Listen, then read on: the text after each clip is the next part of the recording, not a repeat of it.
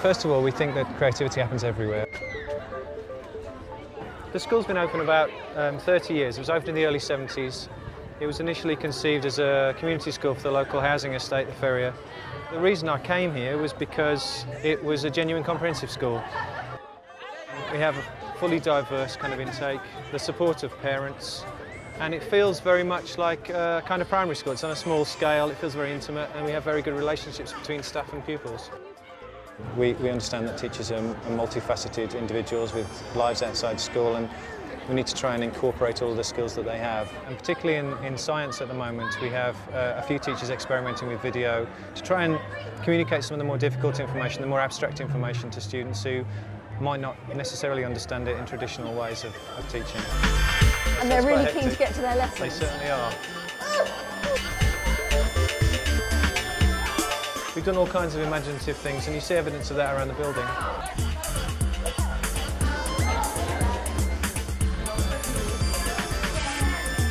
Some of the kids that hate science are the ones that have been taught in a boring, monotonous way. Chalk and talk and bookwork doesn't help a lot of kids, and it's a fact.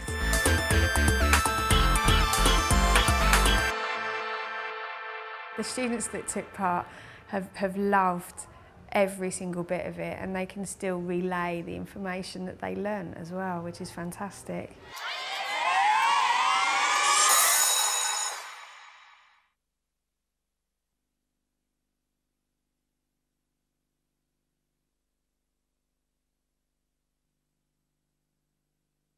I'm potassium, I'm top of series. I'm sodium, the next one down. I'm magnesium, the next one down. Aluminium, and the next one down. Hi, I'm zinc, and I'm the next one down. I'm iron, next one down. Hi, I'm tin, I'm the next one down. Hi, I'm copper, I'm the next one down. Hi, I'm silver, and I'm the lowest mill. The project started just post-SATs with a Year 9 group who were bottom set. They had found certain scientific concepts really very difficult, and one of those was the reactivity series. The list of metals going from the most reactive to the least reactive, and the process by which a more reactive metal can displace a less reactive metal from its compound. So I turned them into characters. The metals were boys, the non-metals were girls, and the girlfriends would pick and choose and dump their boyfriends to go out with a more reactive one. Hi, we're the girls and we're the non-metals. I'm Silver, I think you're well buff. What's your name? I'm Bromide, this is my boyfriend Sodium. Will you go out with me? No way will I go out with you, you're nowhere near as buff as Sodium. Oh, I don't care, I'll find someone better. Ha, unlucky mate. I don't care, I didn't like her that much anyway. I'm the king of the world. That serves you right trying to own someone else's girlfriend. Like in the textbook it's just all in your face, but doing this has made it much more easier. Potassium, solids, stuff, sodium, lithium. So I had to learn poems about it, and I'd forget the poems. Please send Lazy Charlie money all zoos in town, let children see gorillas. I got confused of what order they got in. When we done the puppet show, Miss kind of like was acting them as well, so we was putting them in order. So you learned at the same time what order they go in. The lower ones would be uglier, and you get the higher ones would be more buffer. Have you got a boyfriend? Not an image, my dear. How about I take you to Mackie D's? I'll take you to Pizza Express. McDonald's is far too childish. I prefer Pizza Express. So I allowed about 4 hours, but actually they took about 6 to make and really finish off. The kids were really fussy and they really wanted to perfect them. I got to make pom-poms and hair. This is sulfate, and then she's actually about 17, 18 years old, and she's quite posh and everything. Like she has a really funny accent, and like she talks to people, and she's very attracting to other people. My favourite part of this project must be the making of and the acting of the puppets. The acting was quite funny. We started doing the scripts for like writing about how the puppets could talk to each other. Some people started making theatre, and Miss came in with all different materials that we could add on. What's your name? I think you're well buff. Yuck, I'm not going out with you. You're not good looking like magnesium. Woo-hoo-hoo, I've been rejected. That'll serve you right for trying it on with someone else's girlfriend. It's making it more physical for these sorts of kids. Learning from a textbook does nothing for them. They're not going to understand it from that. They can't see the particles, they can't see atoms, they can't play with them and hold them. This was one way that they could really show that these things move around and they interact with each other and what reactions really are. So we've turned reactions into relationships. We've turned it into something that is going on every day in the playground. You don't need a textbook to design a puppet and to do and show everything. You can just like do it by hand and voice. Can I ask you a question? Would you go out with me? Oh, of course. Magnesium needs to sort himself out. I'm happy with potassium now. He's all mine. Hippie! I'm the king of the world.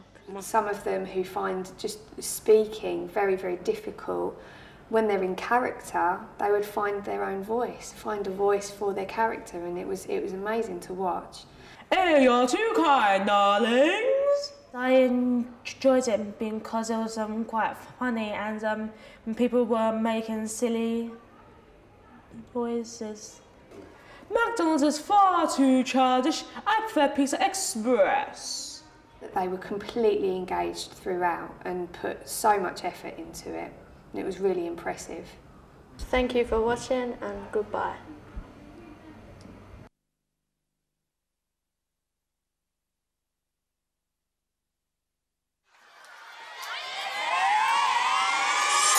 The best way for them to learn it was to hold and touch and feel the characters and really get involved in the science. And then you decided to make this into a video?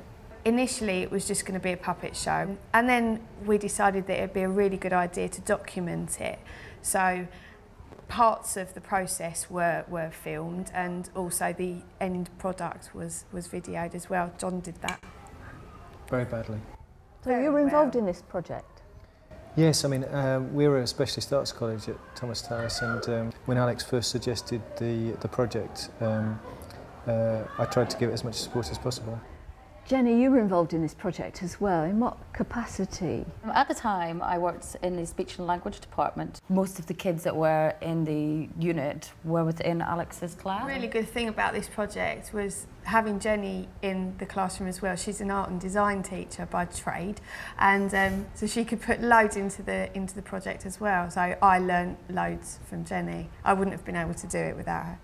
I didn't know what the reactivity series was, yeah, so we learned a lot of each other. We taught each other how to do it, wasn't we? So is this level of support quite common across the school?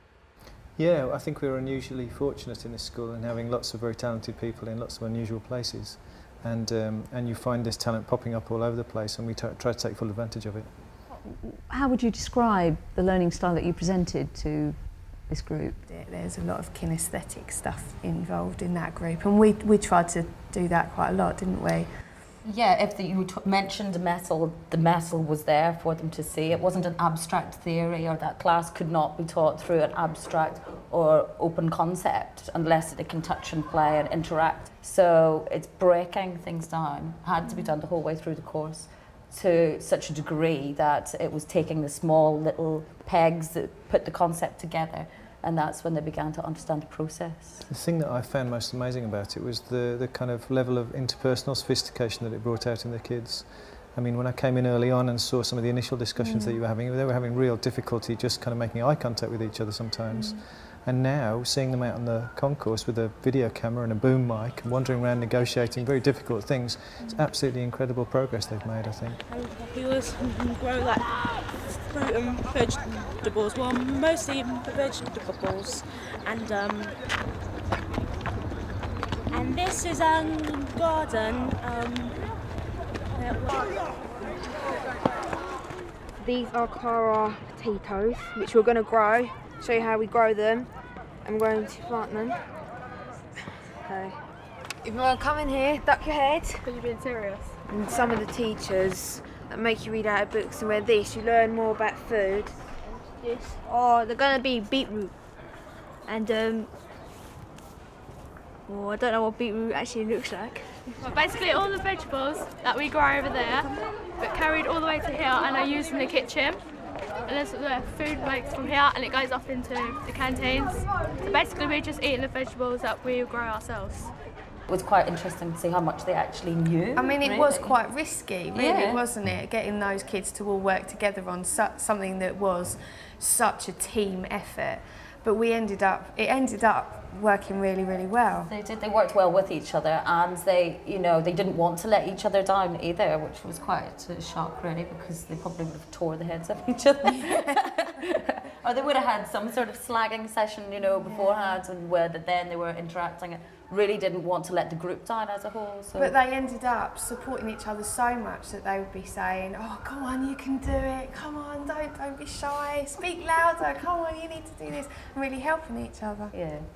And would you share the video that was made here with the rest of the staff in terms of their own professional development? Absolutely. I mean, all the films we've made so far, and we've made quite a few now, documenting various things. They're all available on our website. We've already commissioned a team of designers to create a little area on our website that it's kind of like a YouTube for Thomas Tallis School, and kids and staff will have the opportunity to upload a video and sound files to that, and we'll have a kind of media gallery of all of this stuff. I think the biggest thing is I need to learn how to do it myself. I find it really scary. There's a lot of talk, I think, about the digital divide, the kids who have and the kids who don't, and it's my experience certainly that digital divide exists amongst adults too. And it exists in our staff, and one of the things we have to work really hard to do is bridge the gap between those people who feel confident at using this kind of media and those who don't. And the most important thing for me at the moment is that the students are the ones with most of the skills, and we miss a trick when we don't include them as co-teachers and as co-learners with staff. No, I like the fact that it looks like a pizza and it has a heart inside. Still filming? Yeah, You're thank welcome. you. Let's ask these guys.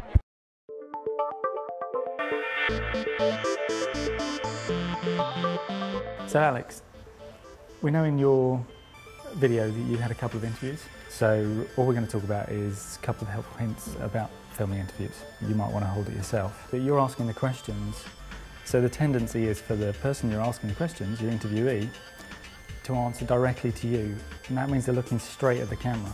Right. And that's very off-putting for the viewer. So what you can normally do is come around slightly with the camera to about here, and then your interviewee is talking to you, and then you'll find that your camera angle is much better. Thank you. Okay, cool. The landscape is changing so rapidly that it's part of our professional responsibility to not just to keep up to date with things, but to try and understand the culture that comes along with that, and to try and engage with that culture and not treat it as a kind of a problem. Actually look at the potential advantages of using, for instance, mobile phones in classrooms as digital cameras and video cameras, and encouraging students to edit clips and content and then use them in a creative way to enhance their own learning.